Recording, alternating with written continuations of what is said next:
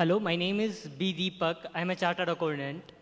I would like to ask a question to you, sir, regarding the erstwhile Taliban regime issued a fatwa for the destruction of Bamiyan Buddhas, terming it as un-Islamic. I would like to know whether it is really un-Islamic and if it is one of the footsteps which the Satan has laid and the Muslims should be aware of. Brother asked me the question, the same question was asked to me in Surat when I was giving a lecture talk in Surat. Just a couple of days after this issue, it was very hot in the oven. The Taliban were destroying rather at that time the statue of Buddha Bamiyan. The brother asked me the question that, is it Islamic, etc. And the same question asked by a non-Muslim to me in Surat, that is it right or is it wrong?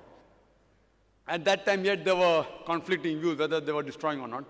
So again I said at that time that I don't know whether destroyed or not, but today we know there are confirmed news that they have destroyed it. Whether right or wrong. What I can say, that I being a student of comparative religion, whether right or wrong I'll tell afterwards, what I can tell that surely the Taliban, if they destroyed the statue of Buddha, what they were doing is actually they were educating the Buddhists. I am a student of comparative religion. I have read the Buddhist scriptures. I have read Dhammapad. I have read the scriptures. Nowhere in any of the Buddhist scriptures did Buddha ever say, make a statue of myself. Buddha never said that the Buddhists should do idol worship. It is a later innovation.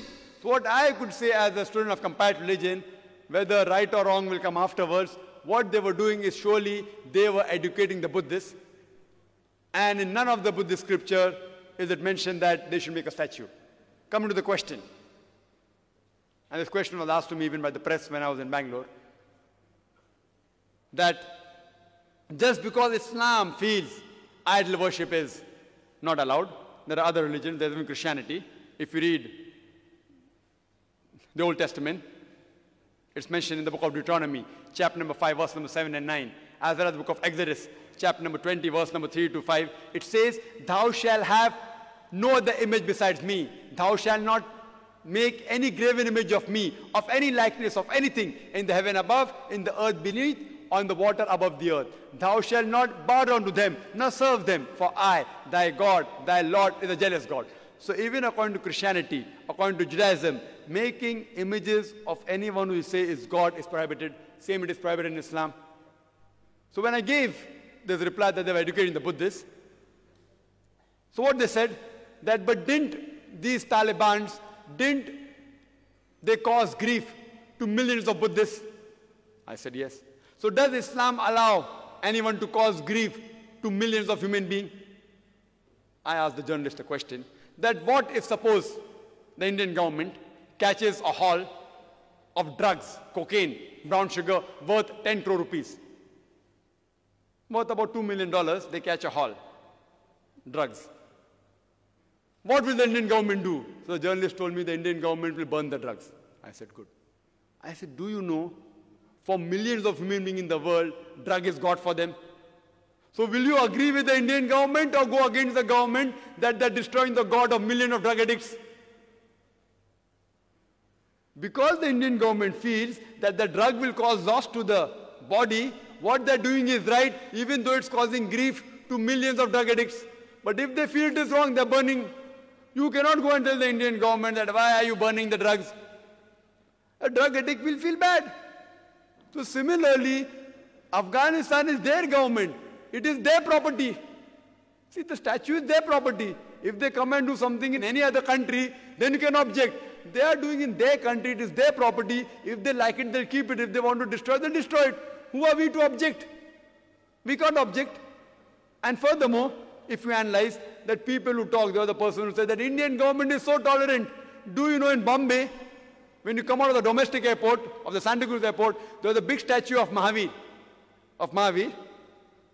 just outside the Hotel Jal. And it was unclothed, so the people took objection. And then they built a wall in front of the private parts. Later on, after a few months, they removed the statue. Now those same people who objected to the statue being there, those same people today are condemning Afghanistan. Why? The same people who objected to the statue being on the road. See, and do you know there are more Jains in India than Buddhists in Afghanistan? So when the government of Bombay could remove the statue which is believed to be God or believed to be the Tirthankas of the Jains, and there are more Jains living in India than Buddhists live in Afghanistan, at that time no one objected. And now when the Afghanistan government is doing, you're objecting. Why these double policies? You know why? Because of vote bank.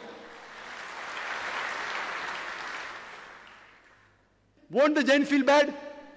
So if the Jain believes in keeping a statue of Mahavir, who's a Tirthanka, why are we objecting? At that time, everyone objected. The statue should be removed. Statue should be removed. And the same people who objected were condemning that why did you destroy the Bamiyan Buddha statue?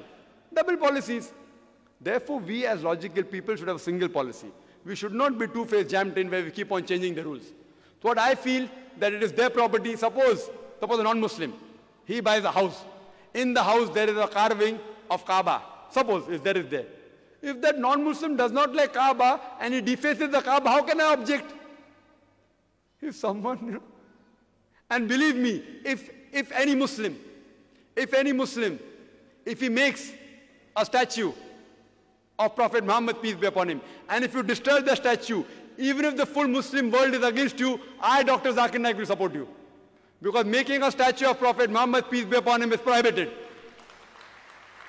If any Muslim lunatic makes the statue of Prophet Muhammad, peace be upon him, and he worships it, and if you being a non-Muslim, knowing knowledge of Islam, if you go and destroy the statue, even if the full Muslim world is against you, I, Dr. Zakir Naik, will support you.